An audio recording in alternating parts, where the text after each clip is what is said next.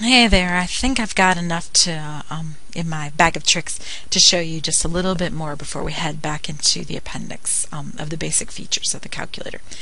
So let me move this up. Get on up there. Go on. Okay, a couple more things. In the math menu, let me press math. We saw the fraction one. The decimal one, honestly, you're never going to use. We just saw the cubing and the cube root and the x root, which I didn't really show you the cubing, but if you want to see it, you would just pick that. Let me show you something else. Let me type a number. Let's say here, let me show you the cubing. 5, math, cube, enter. There you go. Alright, now let's suppose I have a number I want to take the absolute value of, because sometimes we work with absolute value. So if you go to math menu and you move, now this is a way to learn the menu system. What happens here is, see this math? This is the math menu right here. If I move to the right, I'll be in the number menu. Right? If I move to the right, I'll be in the complex menu, which you wouldn't really use in a basic algebra class. And then you move to the right, and that's the probability menu, which again you wouldn't use in a basic algebra class. And I can go right again, back to math, go right again, back to number. Alright, now this one is something you might use, ABS, absolute value. So if I take that absolute value of -5, enter, it's 5. See? Alright, cool. So that's absolute value. That's a good one to know. A couple more things. If I do second, enter, and just bring that back for a second. Suppose I go, oops, no, I wanted 25.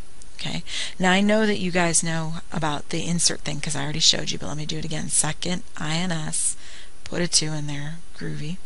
And then you're like, oh, whoops, no, I didn't mean it to be 25, I meant it to be 5. If you have your cursor blinking on like the 2, you can press DEL and it just deletes that one number, right? Cool. And if you bring it back again, right, if you press clear, that clears out the whole line. Okay, so DEL, delete, is for like deleting a single number, a single value, a single space, if you will, that the cursor is blinking on. Clear is like for clearing out the whole line or the whole thing altogether. Couple more things. There's E, and E, so I want to show you the difference. There's an E above your division symbol. Let me do that. This guy right here, E, that's Euler's number. It's 2.71828. You use it for compound interest problems, exponential growth problems. You'll use it in the logarithm chapter, actually section 5-6, so when you get there. It is the same as this guy, right? See above the ln button, right? ln is natural log, so that's right there. That's a logarithm, which you'll run into in section 5-6 of the Lehmann book. But right above it, second E, see? E to the, if I type 1, cool, it's the same thing, right? This E above the division bar, and division button, and this E above the ln button are the same thing, exact same thing, okay? But they're not the same thing as what's above the comma or what's above the sign. Above the sign is actually an alphabet, E, capital letter E, right? It doesn't mean anything.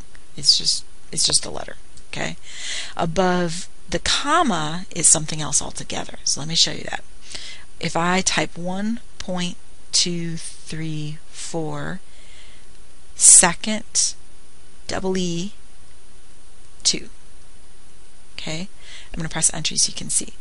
This is the calculator's way of writing scientific notation, okay? Wait, let me pause for a second. I'll be right back. Poof, like magic, I know. Okay, so it's the same as saying 1.234 times 10 to the third. That is the way you're used to seeing it. Calculators can't handle this whole x10 with the power thing because calculators like to write everything in a single line. I mean, look how they're doing powers up here, for the love of goodness. So when that happened, when they started making calculators in the 60s and 70s, what they decided to do was come up with a different notation for this over here.